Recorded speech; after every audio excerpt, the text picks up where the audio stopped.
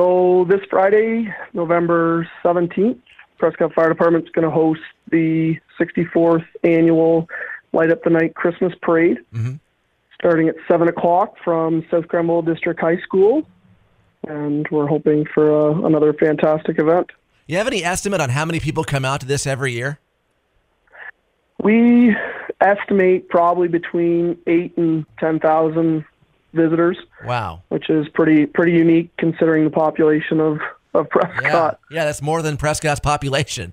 It is almost double. and really it just goes from Edward down to King and then up the street and it's just all these people in a small area. Yeah, it's amazing how many people jam in. Yeah. You're right, it goes down Edward and then west on King up to about St. Lawrence Street, but it's some of the spots we can barely get some of the big trucks and floats through. There's so many kids and spectators. Now, what else is happening along the route that we should know about Friday?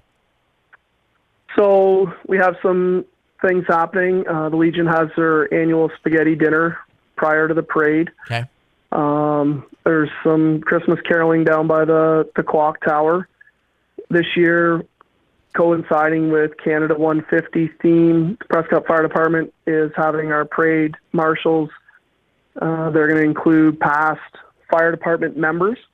We'll have 2 floats that will be dedicated to our past members. We have Mackenzie Green. She's going to be our youth ambassador. And lots of other great things going on. Tim Hortons is selling the Smile cookies, with all the proceeds going towards Light Up the Night. Okay. South Grenville District High School will be doing their annual Spirit of Giving food drive throughout the route. And we'll be kicking off the Christmas season in a great way. Now, if you want to be in the parade, did you just show up, or do you have to pre-register for that? Nope. You can just show up. We'd like you to be at the high school between 6 and 6:15 Okay. to kind of line up and get ready. There's no cost, no pre-registration. We just ask if you get more lights and Christmas music, lots of smiles and some candy for the kids. That's all you need to have. All right, we can't wait for this Friday, the 64th, the first Christmas parade of 2017. Can't wait. It's going to be a great time. You got her. Thank you.